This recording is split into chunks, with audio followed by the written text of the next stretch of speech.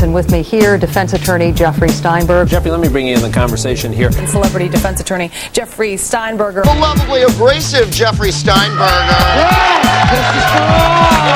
Defense attorney panelist Jeffrey Steinberger. Let me get Jeffrey in here, though, because, I mean, isn't it a little bit different when we're talking about debt versus crimes? Nika, you're absolutely right. This is the most silly, dangerous, and irresponsible legislation that's coming out of Ohio.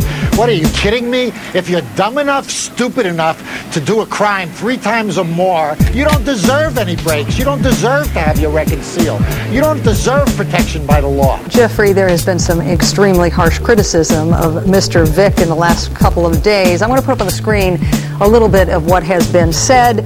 Put this monster in a cage where he belongs, not on a football field. Vick has got an uphill battle here. He's got one. The NFL has already made judgment on him. He's got a suspension that all the public knows about. They're not calling it officially a suspension. They're just saying he can't join the team. Well, what does that mean? What does that mean if he didn't call it a suspension? Why did they suspend him? He must have done something wrong. People don't make all these little finite decisions. They figure it out and they say, you know, my gut feeling is, why would the NFL suspend him if he didn't do anything wrong? Lindsay's a train wreck, out of control. She's either going to be going to the morgue or to jail. And this time, she's probably going to jail. My celebrity clients all follow the same pattern. Accelerated drug use.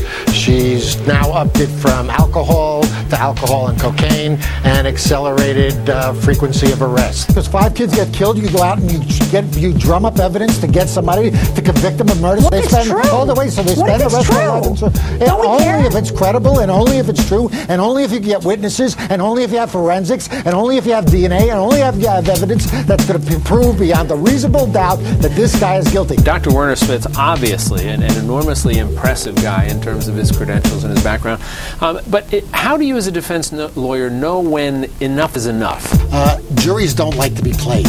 They don't like being force-fed. They don't like being played. They don't like to see repetitive testimony keep coming forward and forward and forward. They say, we got it already. We got it. Okay? Now you're beating us up, and we don't like it. This is a celebrity brouhaha. This is a celebrity media trial, and we keep doing that to all these people, and we don't know if he's guilty yet. He still is innocent, and he's going to be presumed innocent until he gets into a court of law, and all these people who are speaking out have to be sworn in under penalty of perjury. Well, we did not indict him tonight. Well, thank you very much.